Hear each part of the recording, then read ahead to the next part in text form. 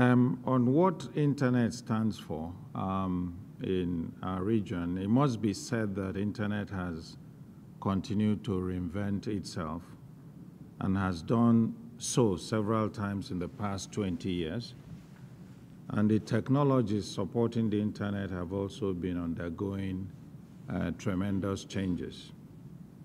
If we move away a bit from technology, I like to say that it's also true to say that simply Internet today is all about disseminating knowledge and about creating and consuming information, or if you like, content.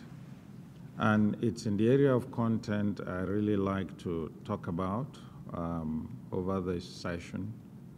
And I'll say that there is need for more people to participate in the creation of content, especially content that truly serves the needs of the local Internet users. This has not been as good as one would wish in the African region, and definitely there is need for something to be done about that. And like Robert said, the session seeks to ask whether the Internet is truly global.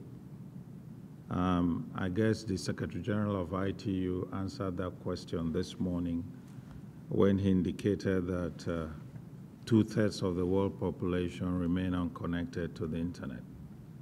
But it's also true to say that such communities cannot be discussing local content generation when even basic access does not exist.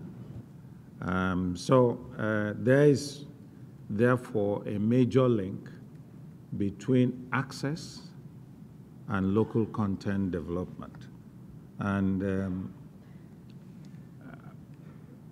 I'd like to also add here that, as Jimmy Wales indicated this morning, Africa is fast-growing infrastructure that will catalyze the reach of Internet and broadband to currently unserved areas. Not too long ago, multiple landings of international submarine cables from Europe and Asia and the Americas to the shores of Africa have also indicated that some revolution is on the way.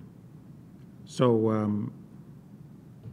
and with that and the creation of Internet exchange points in a number of countries in the region, I have no doubt that something good will be happening in much sooner than later. Thank you.